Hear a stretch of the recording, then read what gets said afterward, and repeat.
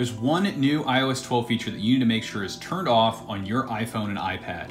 I'm Josh Smith with GottaBeMobile.com. I'm going to show you what you need to check. The first thing you're going to do is go into General, Software Update, and make sure Automatic Updates says off. Now it's off by default, but when you install iOS 12, it's going to ask you if you want to turn that on. Now, you can turn it on if you want to make sure that you always have the latest updates, and it's only going to happen at night when you're on Wi-Fi and plugged in to charge. So that's good, but you might wake up in the morning and experience iOS 12 problems. We typically see iOS problems pop up right after an update. If you don't have an iCloud backup and you don't plug your phone into your computer to do an iTunes backup every night, then you don't want to do this either, because you might install an update and your backup might be a week or two old, and then you're going to run into an issue where you might lose the data that's on your phone.